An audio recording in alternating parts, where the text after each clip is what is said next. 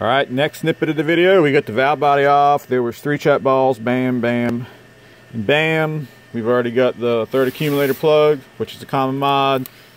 We got the 1-2 accumulator housing. Oh, look at the mess. 1-2 accumulator housing. Let's see if it's blocked. Nope. She's active. Alright, zap that bolt out real quick, Bruce.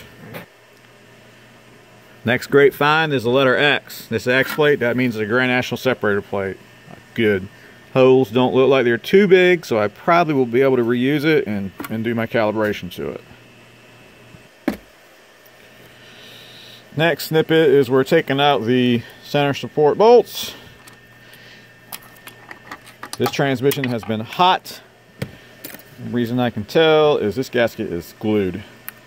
Usually they come off. Governor time. Alright, this is a Grand National Governor.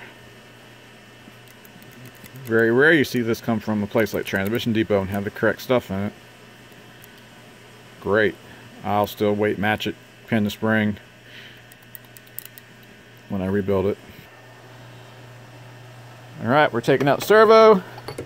Stock Grand National servo. Boom, she's out.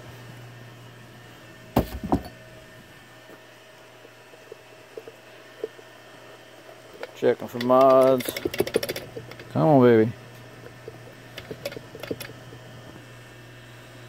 Okay, servo's out. This is a Grand National servo. Somebody has plugged that, which is a common mod. And then there's a washer in there, which is another common mod of controlling band clearance. Somebody tried. They did a good, looks like they did a decent job of building a medium performance 204R.